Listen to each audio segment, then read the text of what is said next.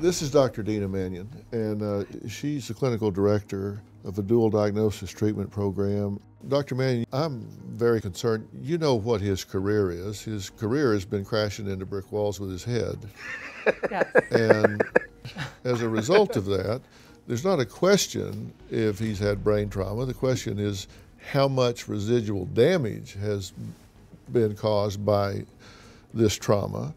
And then on top of that, he's done about every drug known to man, some of it years ago, but he doesn't understand, as most people don't, that you can do that drug one time 10 years ago and it can have a residual effect by scrambling the neurotransmitters in your brain. Sounds like you need to kind of get down to just the basics and see what's going on. And it sounds like that's what you want to. Rehab is just simply not for me. Sometimes when you take yourself out of your environment where there's a lot of stress and a lot of turmoil, you kind of pluck yourself out of that and you're in a safe place where everyone can kind of watch you closely and really see what you need. We'll get you skateboarding, we'll get you physical activity, you can get all that stuff out, but we also want to kind of figure out what's going on with you so that you don't have to be in rehab.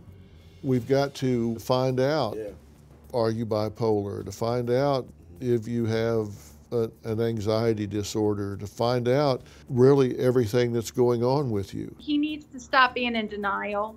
He's doing more than Adderall, obviously. You can see that on Instagram. Nobody acts like that. I think I'm so frustrated that, like, everybody just must be like, what are you on? I'm like, I'm not on anything. You're crazy. I'm just asking you if you'll cooperate in doing this. I've just lost hope on doctors, and you're the one that I would only listen to. The last person I've left is Dr. Phil, or else I give up. All right, but don't give up, because I'm here. I'm in.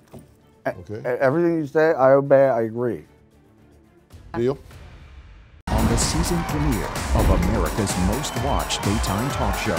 Dr. Phil, I need your help in a big, big way. My family is in shambles. Bam Margera. I'm amazed that I try for your help and Dr. Phil's team is here. I'm like, how did they find me? When I see a young man that's in trouble and asking for help, my ears prick up. The issues. Do you have trouble handling alcohol? Not lately. Is there something wrong with you?